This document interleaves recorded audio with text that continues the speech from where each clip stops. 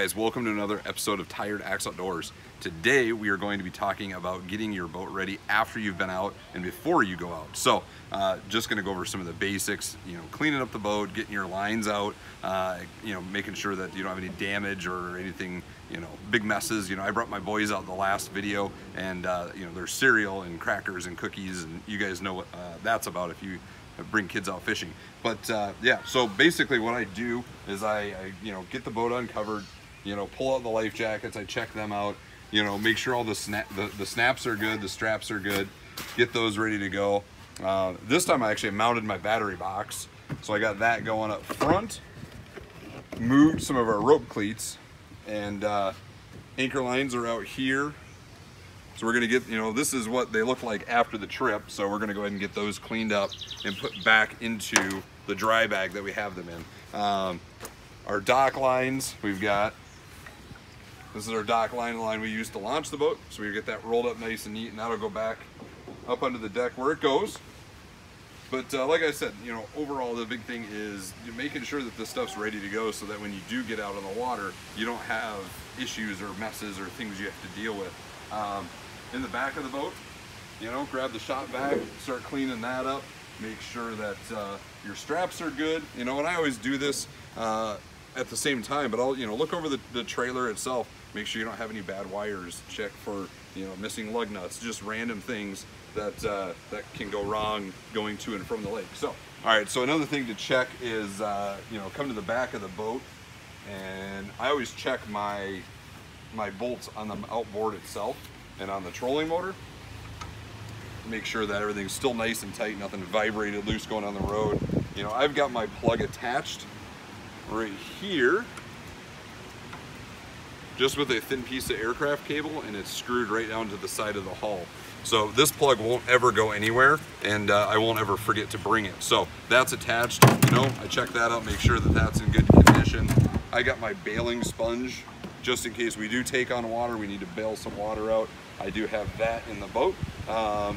Once again, trolling motor, check those mounts, make sure everything's good there.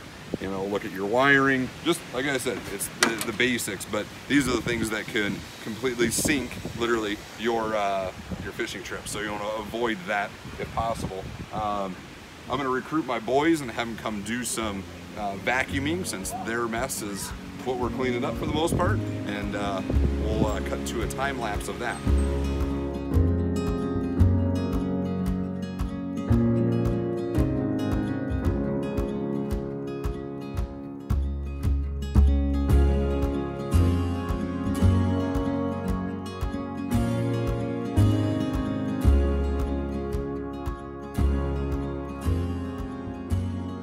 All right, so one other thing that we're adding is a power pole, manual power pole. So a stakeout pole, I was looking online, and there's a lot out there, but they're quite expensive, but there's a lot of DIY stuff that guys are just using fiberglass poles. So I went and picked this up. It's an 8-foot pole. I've got a brass ring that I'm gonna attach to it so that it can slide up and down, and that's just gonna tie to a cleat in the back of the boat. Obviously not for windy days, but shallow water, calm days, you'll be able to stake out your boat, kayak. A lot of guys use these on those as well. So got that in the works. Once that's done, I'll show you guys that. One other thing I mentioned earlier that we can do is go through our anchor lines, make sure that we don't have any issues. So on this anchor line right here, it's woven and attached right there for that loop. So make sure, check that out, make sure you don't have any damage. Make sure that it's attached to the anchor. There was a time I was fishing out of my kayak years ago, and this part of the rope right here came undone, and I went to go throw my anchor out, and it came disconnected and the anchor was gone. So it was a brand new collapsible kayak anchor. But yeah, like I said, I like to run through my rope, just kind of make sure there's no issues, and then once again get that put back in the bag. So this is pretty new line here, so it's in pretty good shape, but it's always good to double check. So we got the boat all vacuumed out, had the help of my littlest for that, which was awesome.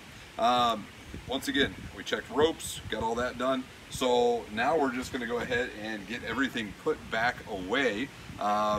As always, I appreciate you guys watching and following along with us. make sure you check us out on Instagram at Tired Axe Outdoors. That's behind the scenes, extra stuff. And then, you know, if you haven't subscribed, make sure you do that. Turn on notifications. Don't miss anything. So we've got some fun stuff coming up, and we're really excited to share that with you guys. Other than that, we will talk to you guys next time.